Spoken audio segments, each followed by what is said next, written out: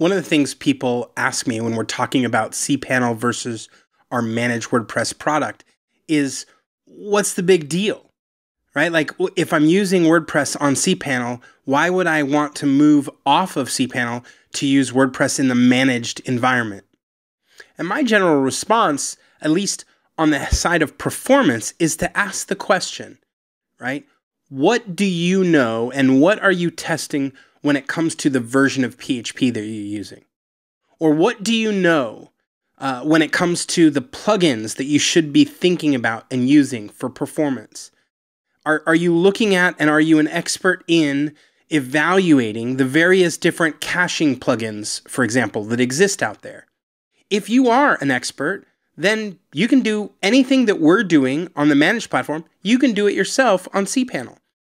If you know which plugins are best for enqueuing outbound JavaScript calls, or which are the best for managing the calls that are coming in to give you caching performance enhancements, then pick, right? Pick the plugin you want.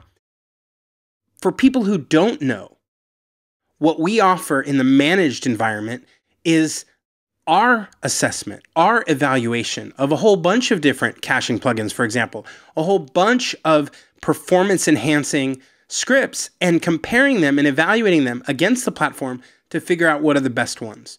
So that when we make a recommendation for lazy loading images or lazy loading comments, or how we manage JavaScript or CSS files, when we make that recommendation, not only do we know that it's high performing on our stack, we also know of all the ones out there, these are the ones we're going to recommend. If you have 10, 15 years of experience working with WordPress, you know how to evaluate the code, you can totally run cPanel on your own, and you can do anything you want on your own. But when it comes to performance, more often than not, if you're not that expert, you're going to want to go with our managed WordPress offering.